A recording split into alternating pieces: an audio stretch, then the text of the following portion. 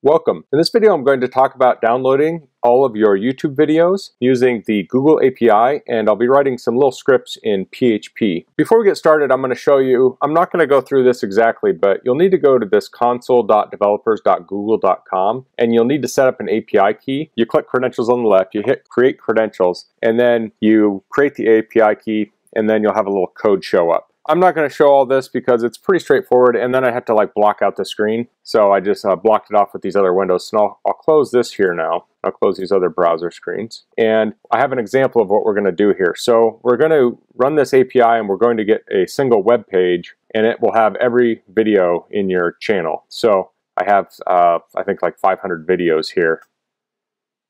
And it lists them all out. And then I have an edit and a view link I have, so I can hit view and it will take me to view the video, or I can hit edit and it will take me to the edit screen so I can edit the video. And why would you want to do this? Well, I also make all these links in the description, actual links I can click on, and they open up in a new screen. So I want to go through and check affiliate links that I have on here, or any links I have, or my descriptions, make sure everything's up to date. And using the YouTube interface is very slow. So I can go through here and I can say, oh, I had a video on a GoPro. So I can just search this page here for GoPro and say, oh no, that's not the video. This is the one.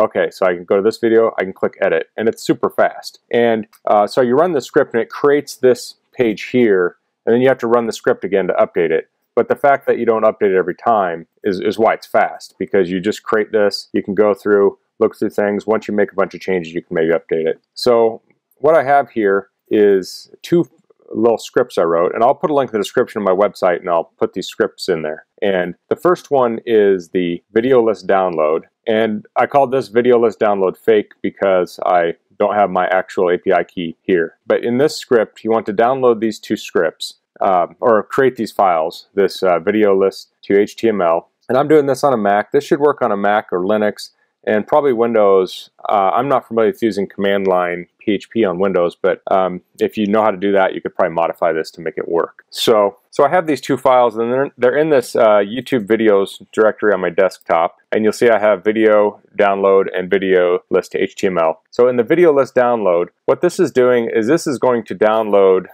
50 at a time pages of videos, and then the next script will turn that into the web page, and this will download it as JSON files. So we need the API key, which I told you about, and then we need to get the playlist ID. So to get this YouTube playlist ID, you need to go to your channel. So I'll go to my web browser here, and I'll click on videos, and then you'll see the little play all icon. I'll just copy this link, and then let's see, I'll just paste it in here so we can see it. You want to take out this list right here. So that's your ID, you copy that, and that's your playlist ID. So that's a playlist ID of all of your uploads. And that's everything that's public. This doesn't work with private files, by the way. This only works with public. So this is your public upload playlist. So you paste that in there, you get your API key, and then you can run this script. So in order to run it, I'll go to my terminal, and I'll type cd desktop, make this bigger, and then cd YouTube videos. So I have the folder here, and I have these scripts, and I should be able to run that. Well, when you make these files, you may need to type chmod space +x, and then video. I'll just do all of these. Hit that, and we may need to give all these execute capabilities. So I'll clear that, and then we can run this video list download. And this fake one obviously doesn't have the API key, the real one does. So we hit enter here. Okay, I actually had to cut the video. I had to do some tweaking here. I needed to create this directory. So we ran this script, it's finished now, and it created this video list. And if we open that, we have all these JSON files, and each one, let's see if I can open one in here. Here we go. So this is going to have the ID of the video, and it'll have the description and different things like that for each video. And it's not very useful right now. I mean, it could be for what you need if you want to do some more processing on this. So it will do 50 at a time, and then each file, so I'll pull this up again,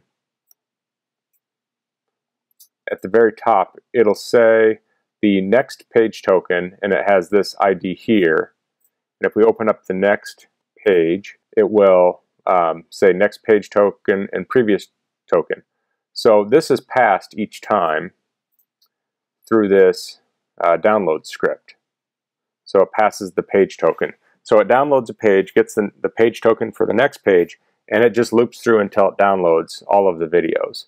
So, and you can obviously read through this to learn more how it works. But once we create all these, I have this video list to HTML, and this just creates a table with all the data. So right now I'm showing, I guess I don't have this up right now. I'll run this script real quick and then we can look at it.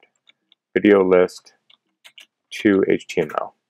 And that runs very quickly. So that created this videos.html, and it's like 696 kilobytes. But since we're on a local machine, it'll open very quickly. So I have 3 columns here. I don't have headers. So we have like the title of the video and the description over here. We have the publish date, and then we have the edit and the view link here. And then we have code to turn these into links. So the JSON files here have other data in there, so you could make other columns and modify this or whatever. That wouldn't be a problem. So here we just have the header for the HTML, and then we loop through the files and pull out all the data that we need and output it to the screen. I haven't focused on security and such for this script, so if you're going to build like a public site with this somehow, just be careful with it and make sure you look at any security issues with it. But I threw this together pretty quickly, and it was pretty crude too. But so this will create your links, and it does open in a new window. So now I can use this. Like I said, I can search down through and find different things that I want to edit or check or whatever on here. I found this very helpful when I'm making a video and I want to link to a previous video. So I made this video, Kamara Baby Rhino, and I have another video with this rhino, and I linked to the previous one, or I linked to this Tumani video. So I can do find Tumani and go through here, and I see the original video I posted. And then I can go over here to this view, and I can just right click and say copy link, and then I can go back to the original video up here, and then I can click edit, and I can easily paste in the link as opposed to searching for it on YouTube, things like that. So if I'm doing any batch, I shouldn't say batch processing, but like manual batch processing, where I'm going through a bunch of videos trying to make edits, this is an easy way to do it. And you can modify this video list to HTML any way you want. You do have to run this each time. Certainly you could host this on a web server and have it run automatically somehow. I don't know that you'd want to download the videos each time. I think you'll run, they limit you to how many times you can do that. I haven't looked into it a lot because I haven't reached the limits. But so that's the basics of creating this script to download this list of YouTube videos. And like I said, this is kind of a personal thing I did for myself. I don't know if this is going to be useful to other people, but certainly if you have any questions about this, leave them down below, and hopefully I can help you out or answer any questions. And if you like this video, please click like. If you haven't subscribed to my channel, I would appreciate if you could do that. And thanks for watching. Until next time, goodbye.